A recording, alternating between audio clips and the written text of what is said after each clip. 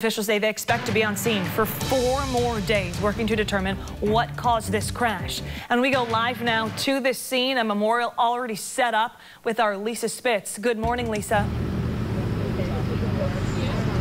Good morning, Allison. Such a sad sight here. This is the crash site, and this is where federal investigators are going to be back today. Here's what happened on Saturday. Police say a limo was coming down the road over here, blew through a stop sign, and then came and hit a parked car in the parking lot of this country store here. This is where it happened. There was nobody in that parked car, but there was 2 people outside. They were both killed, and that is when police say the limo went down. You can see the tire marks, and then went down into that ravine. All 18 people in that limo killed.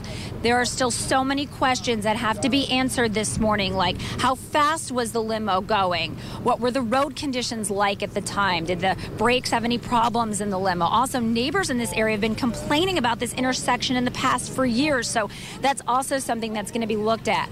Autopsies will also be done on the victims. Federal investigators will be here for the next 4 days. They are still interviewing witnesses.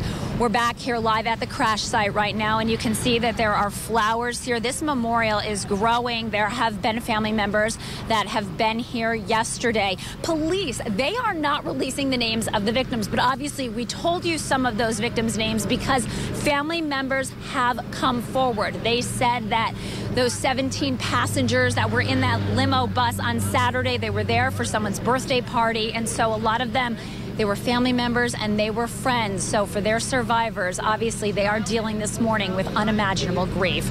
Reporting live this morning in Schoarie, I'm Lisa Spitz.